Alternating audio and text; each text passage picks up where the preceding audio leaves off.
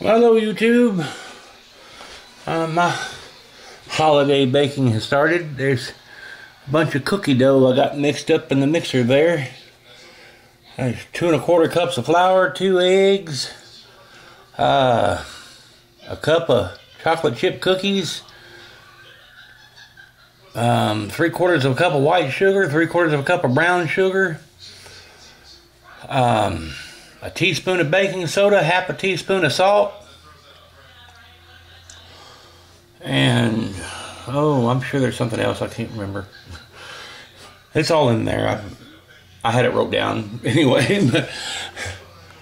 So altogether it's supposed to make 6 dozen chocolate chip cookies. I got the first of them's already done. The second batch are in the oven. The third batch are right there waiting to go in the oven. The fourth batch are right there. This one has done come out once.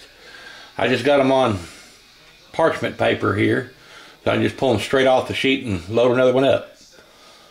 And here, when that gets down to 51, I'll be pulling the next one out and loading that round pan in. So when we get done here, I remember what else. Teaspoon of vanilla extract.